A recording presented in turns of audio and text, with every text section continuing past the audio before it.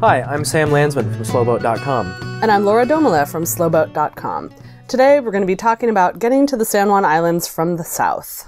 So, from the Puget Sound area, there are really 3 different routes you can take to get to the San Juan Islands. Yeah, and each of these routes has pluses and minuses. We'll talk about more of that coming up. But the first possibility is taking the outside Whidbey Island route. The other option is to go inside Whidbey Island and through Deception Pass, or a variation of that, go inside Whidbey Island and then through Swinomish Channel and out Swinomish Channel towards the San Juan Islands. Okay, so the route that takes us on the outside of Whidbey Island is the shortest and the most direct. And the reason I like this direction is so we can stop in Port Townsend, because I love that town. Yeah, Port Townsend is an excellent stop. There's a lot of nautical history and heritage there. Got the Northwest Maritime Center. And the wooden boat festivals there. Yeah, that's where the start of the Race to Alaska is, the human-powered trip up the Inside Passage. There's a lot to like about Port Townsend, great marinas right in town. Okay, so what are the downsides of this route? One of the big ones is Admiralty Inlet has a lot of current. And you also have to then go across the Strait of Juan de Fuca to the San Juan Islands, which is exposed to wind. And when you get these issues working against each other, so you get the current against the wind, you end up with really nasty seas that stack up close together, whitecap breaking, horrible places you don't want to be. Terrible, terrible conditions. Yeah, the worst part is up at Point Wilson, which is right north of Port Townsend. You're heading out of Admiralty Inlet into the Strait of Juan de Fuca, and the worst conditions are on an ebb, and then you have a westerly wind coming in, and the 2 of those collide, and Point Wilson gets to be really, really ugly. Okay, what are some of the resources that will help people prepare for dealing with the problem areas for this route? There are 4 forecast areas that are going to be useful in a trip up the outside route. You start in Puget Sound, and then you can work your way up to the Admiralty Inlet forecast, then the Strait of Juan de Fuca East Entrance forecast for once you get north of Admiralty Inlet, and then into the San Juan Islands forecast zone. Cool, and there are some other resources. Yeah, there are a couple of weather buoys that are useful in the Strait of Juan de Fuca, Smith Island and New Dungeness weather buoys, so you can pull up real-time wind conditions, wave conditions, and so forth. So those can give you a great idea of what's actually happening out there right now. That's super Sitting helpful. on the forecast looks maybe like it's a little marginal and you're questioning whether to leave Port Townsend, pull up those buoy reports and see what kind of conditions you can actually look at right now out there. I just learned about ferry weather. Ferry weather, the link is up here. You can look at live streaming weather data from Washington State ferries. And then So each ferry reports as they're around in the islands? It'll give you how recent the report was, the direction of the wind and wind Cool. speed. Won't give you sea state, for instance, but wind speed and direction is a useful tool. And then Wonderground.com, they have a good map where you can pull up all sorts of wind stations and they'll show you what direction and velocity the wind is going. That's super helpful in building a picture of what's going on in the whole route you're about to go through. Great. Also, mornings tend to be calmer in this area. Yeah, especially in the summer, mornings tend to be the better time of day to be out crossing the bigger water. That's not always the case, so Nope. you might not have that be the case, and you don't want to get so locked into thinking that mornings are the only time. It's a short distance across. We're only talking 20, 25 miles, and so maybe the evening is a better time, and don't be afraid to seize an opportunity when it presents itself, whether that's morning or evening. Also fog, but fog usually means it's calm. Right, so if you're proficient using radar and AIS and GPS and so forth, you can use the fog to your advantage. Do be aware that the whole Strait of Juan de Fuca area is heavily used by commercial traffic, so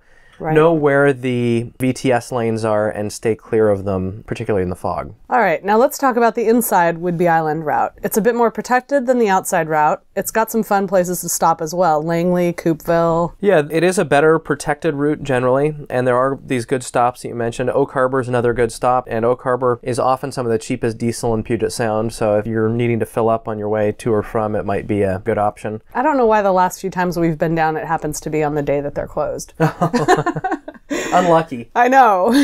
So what are the challenges people face when taking the inside route here? There still are currents. The big challenge here is Deception Pass, and Deception Pass has currents to about 8, sometimes 9 knots, which is frightening to people. But the good news is it's very predictable, so you know exactly when it's going to be running and when it's not. And a little more about Deception Pass. So the currents run to 8 or 9 knots. They ebb west and they flood east. And the caution here is really once you're outside of Deception Pass, if there's a southerly breeze and an ebb current, it's going to get nasty. There's a tide rip right outside of Deception Pass, and it just is kind of like a washing machine. Everywhere else around might be relatively calm, and the waves just stack up right outside of Deception Pass. The bridge that you'll go under at Deception Pass has 144 feet of clearance, so that's not too much of an issue generally for recreational boats. And if you get to Deception Pass too early or too late, there's a good state park right in Cornet Bay. Your way up, you can pull in there. There's a dock, there's space to anchor, and you can just wait it out until a safe time to transit. Okay, and how will I know when it's a safe time to transit? Well, you'll want to look in the tide guides, and so there's a whole bunch of way to access tidal data now. You'll want to make sure that whatever you're using is accurate. So the best way to do that is to reference it off of the NOAA official predictions, and you can buy these in paper form or you can download them on the internet.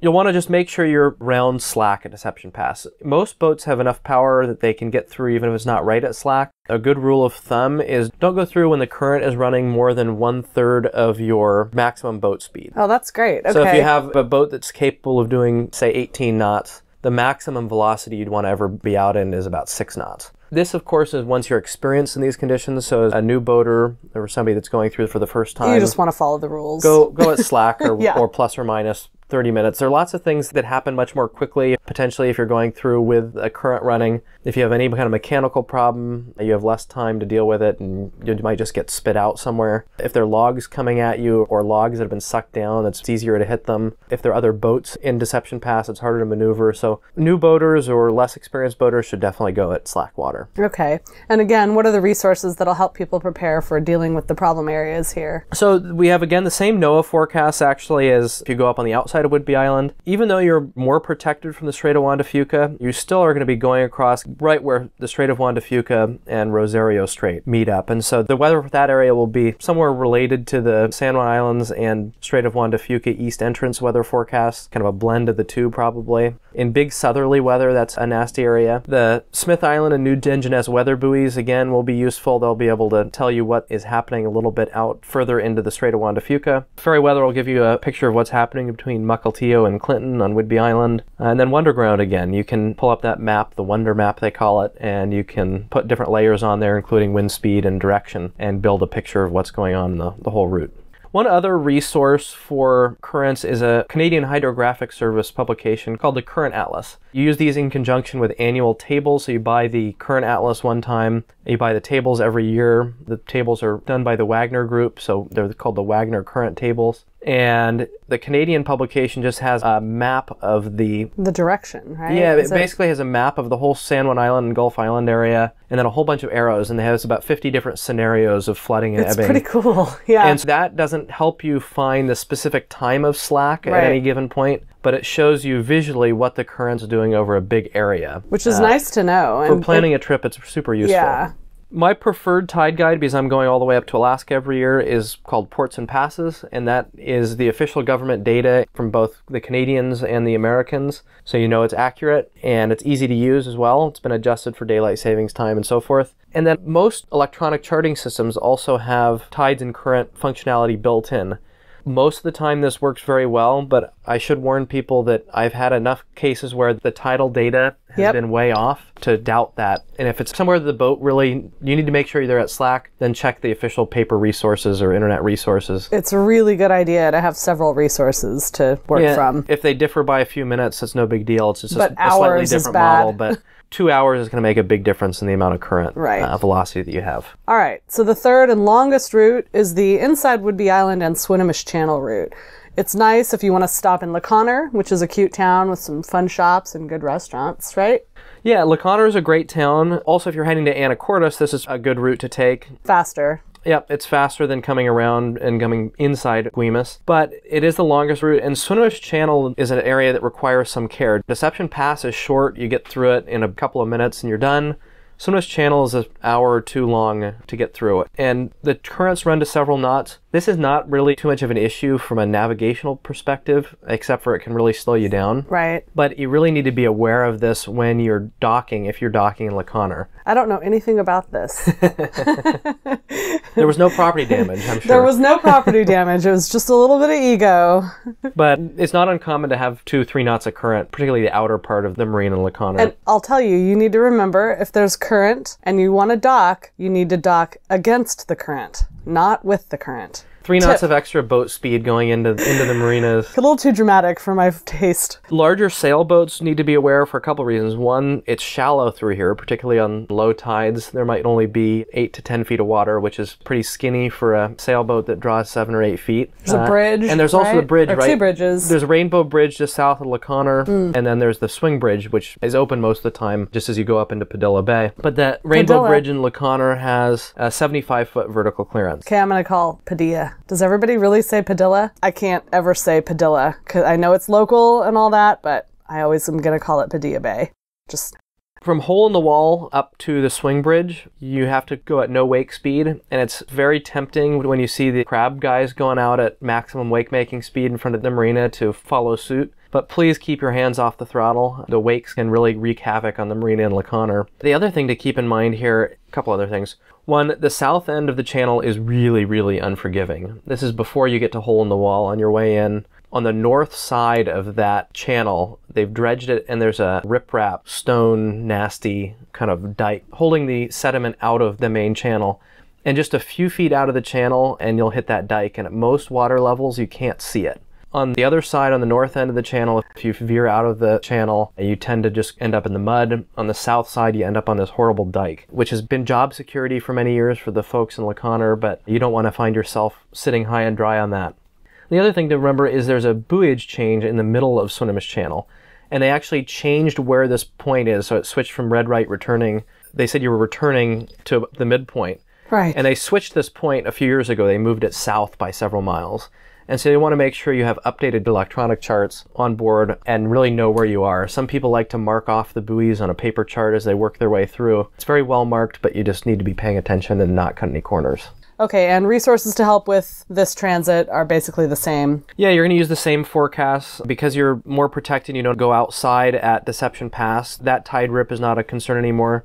But we have a new challenge, and that's going to be, for most people, heading out Swinomish Channel, where you get current to several knots again, and that can slow you down or speed you up, but the real hazard is when you get that wind blowing against that current. And then the seas stack up, and I've had actually, I think, the worst weather that I've ever encountered in 3,000 hours of boating around the Pacific Northwest was in Swinomish Channel one winter. Seriously? With 40-something knots of wind against 3 knots of current, and it was just horrible. Ugh. So use caution there. Most of the time it's not a big deal, but it's something to be aware of. Okay, and then also Rosario Strait can be problematic. Yeah, so if we're heading into the San Juans now, you're going to have to go across Rosario Strait. And Rosario Strait is a lot smaller than some of the other straits around, but it can be just as nasty. There's a lot of current moving through here. The current runs north and south generally, but you have all these passes in the San Juans dumping current into the strait, and you have Swinomish Channel dumping current in. Waves coming from all different directions without any clear path. They're stacking up all over the place. And so if the wind is really blowing, try to time your trip across to coincide with near slack water. It'll be a much calmer trip that way. So all the passes can be nasty. Cattle Pass, because it opens south between San Juan Island and Lopez Island. It's not uncommon to have 3 knots of current ebbing out of there and 25-30 knots of wind coming up from the south. Yep. And the waves just stack up there. It's unbelievable. Yeah, we've had some pretty fun, dramatic crossings of Cattle Pass. And Thatcher Pass, similarly, the passes over there don't get quite as bad as Cattle Pass, but Thatcher Pass has the most traffic. The Washington State ferries typically are using Thatcher Pass. And isn't it fairly narrow? It's narrow. It's not narrow enough that it would cause any problem for boats that are passing. I just mean for traffic, like ferries. And yeah, give the ferry space and just be aware, especially if it's foggy, that there's going to be a lot of traffic in there. Thanks so much for listening. We hope you're ready to head up to the San Juan Islands now. We're actually recording this from a boat in the San Juan Islands right now. If you have any questions, just let us know. We're always happy to answer. And we hope you make it up to the San Juans and check out our video about cruising in the San Juans. And thanks for joining us. To see more of our educational boating videos, subscribe to our Slowboat YouTube channel. If you're on Facebook, you can follow us at facebook.com/slowboatlife. We're also on Twitter and Instagram at slowboatlife. And of course, you can always find us on slowboat.com. Until next time, see you on the water.